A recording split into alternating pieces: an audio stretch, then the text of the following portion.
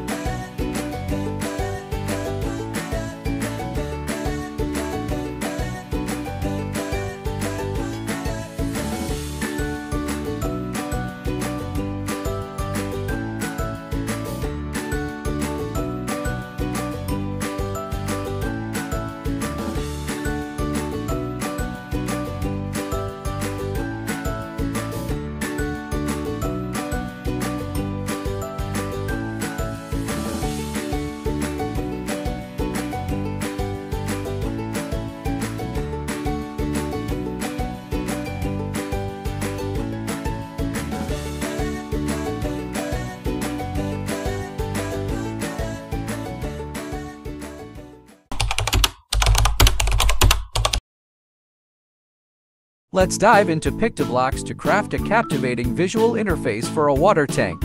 Wave goodbye to Mr. Bear and let's sketch out the shape of our water reservoir.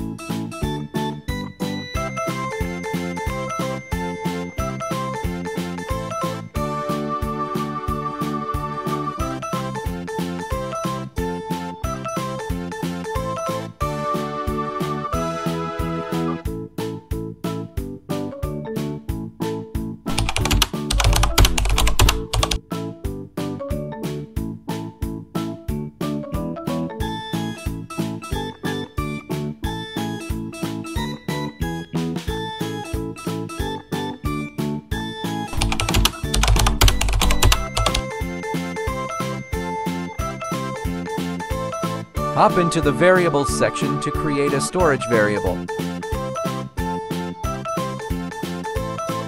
Our mission: create a variable called ultrasonic. This little gem will hold the readings from the ultrasonic sensor.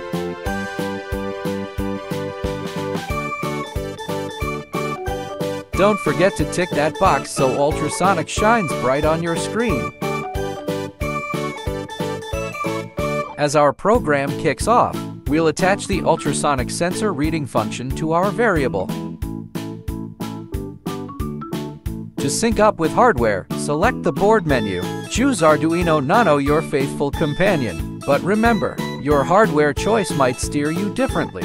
Once your Arduino Nano board connection is set, head over to the sensor menu to pick a reading function. Assign it to your variable. Let's set pin 12 for trigger signals and pin 13 for echo signals. All this juicy data will nestle into our ultrasonic variable. Next, we'll select a continuous loop to read data in real time.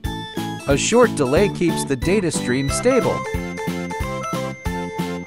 Then, give the flag a click to see if our sensor data is rolling in. Numbers flow in, but they're decimal floats. Decimals and commas galore.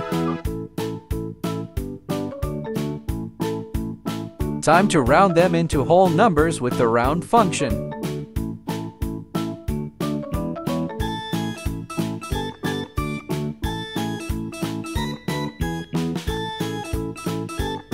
Now the data is neatly rounded into perfect integers.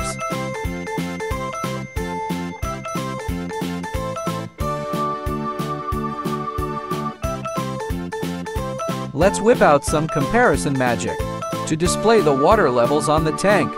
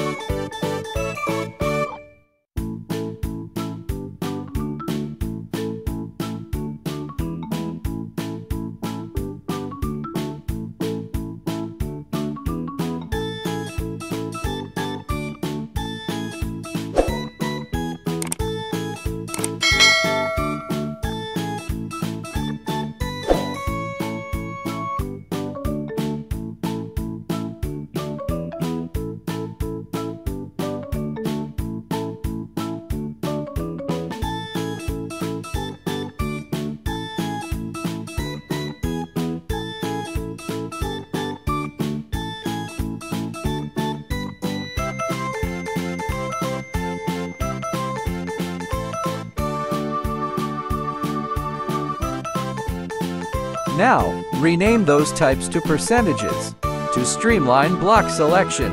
No more type confusion here.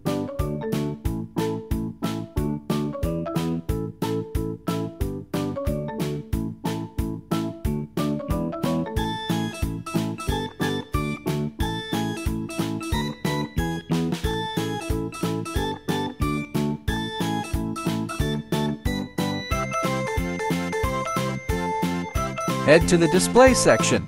Drag over the display blocks that fit the water level settings.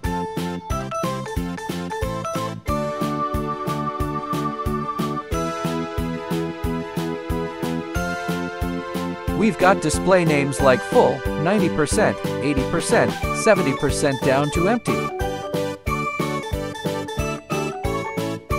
Match each with the actual water levels accordingly. Slide them into place.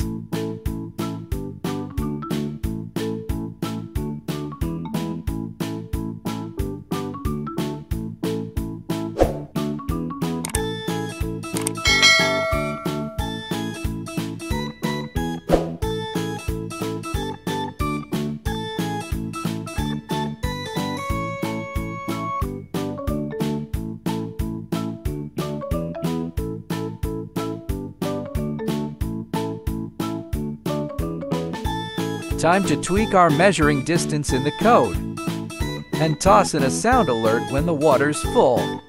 Now, the comparison date is snappy, with the measuring distance at 20 centimeters. divided into 10 sections of 2 centimeters each. Let's run a system check to ensure everything runs smoothly. When the tank is brimming, hear the alert for the operator as water levels fluctuate. The tank graphic on screen follows suit in real time. Data is presented visually, stunning and absolutely engaging.